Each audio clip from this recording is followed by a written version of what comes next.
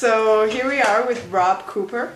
I'll let you introduce yourself and tell us a little bit about your background. Okay, well, I've been working in security now for, I'd say, about 15 years. I started as an infrastructure consultant, and by infrastructure, back in those days, it pretty much meant you would be standing up a web presence, or you would be attaching your email system to the internet, things that were not uncommon, but that we didn't really put into a specific bucket. And security naturally grew out of that, and out of networking, and out of connectivity. Now, when we talk about infrastructure in particular, it's quite a challenge being an infrastructure consultant at a development company.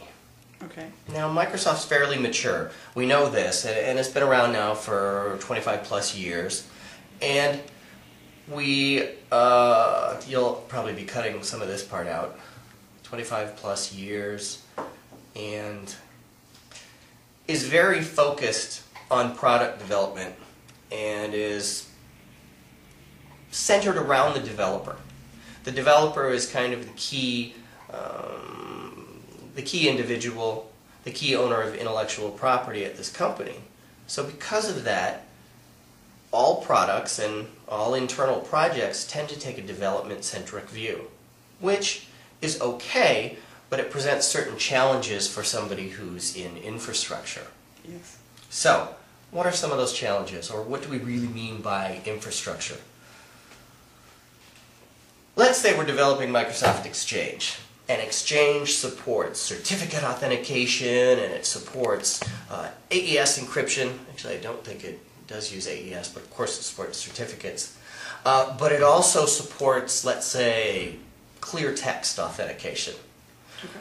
Well, that may be there just for down-level clients, but when you get to implementation, when you talk about infrastructure, it becomes, how is that product configured in our environment? Exchange supports some of the most robust encryption methods out there, yet because it has down-level support as well, it can be easy to configure it in a very insecure way. Okay.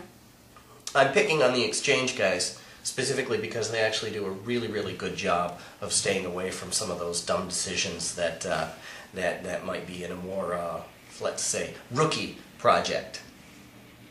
So it gets very challenging when people are dealing with specific implementation decisions.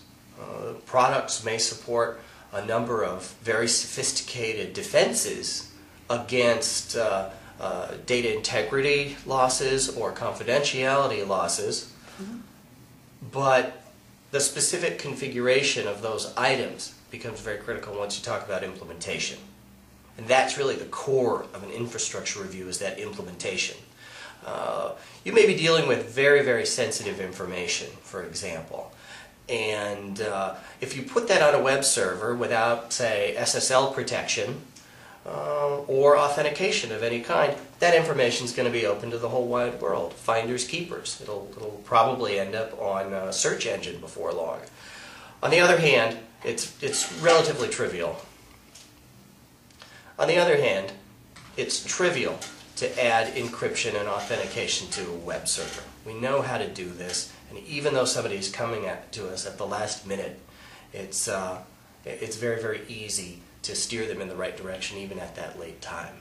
So we've created 3 different services that address how to deal with these problems. The first is what we call a security design consultation. Okay. That "we" is terrible. It's like we invented the idea of a security design consultation. The first is a security design consultation.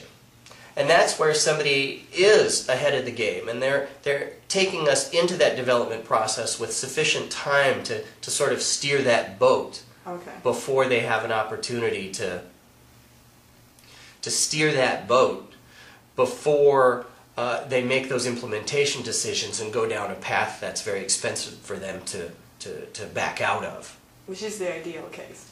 Right, right. So we really want to have people engage us for a design consultation prior to really any other type of review. Now, they may not have made all those implementation decisions. So we can help them. They may not have gone down the functional spec, and they may not have implemented anything yet. Their decisions may still be in the air. And they may come to us for advice and say, we've got 3 options. Which of these 3 should we go with? And then we can provide that advice and direct them down that path. After a security design consultation, we have a security design review. Some projects don't engage us until the security design review portion, which makes it a little more challenging since we haven't had a chance to do some of that back work that helps direct that ship. A security design review is that last chance for us to look at the implementation of a project